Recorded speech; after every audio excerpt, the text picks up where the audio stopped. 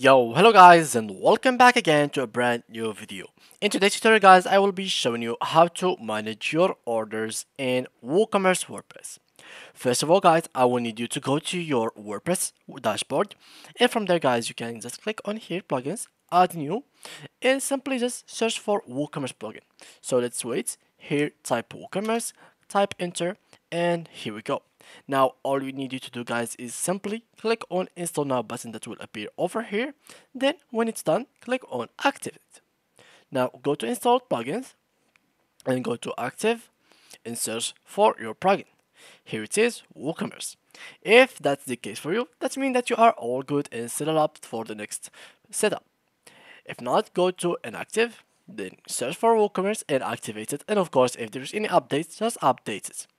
Then all I need you to do is simply refresh the page, and you will notice that you have 5 extra menu sections in your main menu. So now guys, what I need you to do is go to WooCommerce. Here you'll find your orders. So simply here you can guys manage your orders. So if there is any order that is completed, you can just delete it, for example, like that. So here, for example, you can move it to trash. Here this is pending payment, so you can like keep it in here.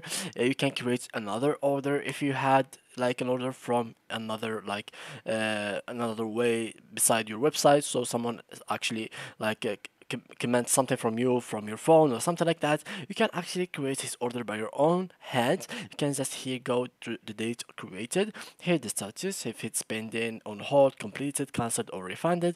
Here the customer name, billing, and the shipping address. Here's some order notes. You can keep it private or note to customer. Here you can add the order action, so we can email invoice within your order and generate download permission.